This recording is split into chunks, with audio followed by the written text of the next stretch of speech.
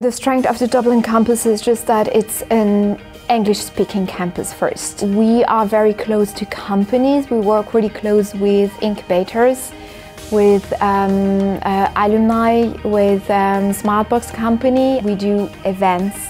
We present them to startups.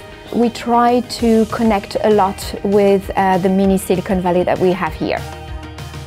We have exactly the same course as the English track in France.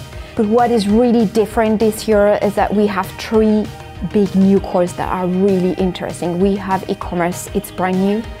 We have agile management, and we also have digital influence. I think it's just the best added value that we can give to the student. Because it's very modern, it's trendy. There is a high demand in these jobs, and those guys, the influencers, that are making a lot of money.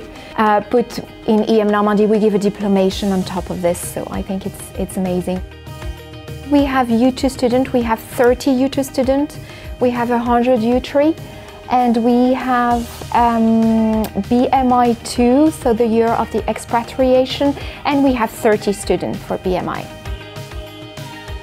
We really want to have a huge amount of local teachers because we think when the students come here, what they expect is to have an Irish experience, not a French experience.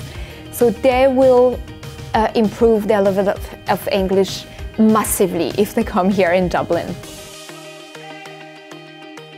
So if they want to do an internship, or if they want after the diploma to work here, there are more jobs available compared to the people working.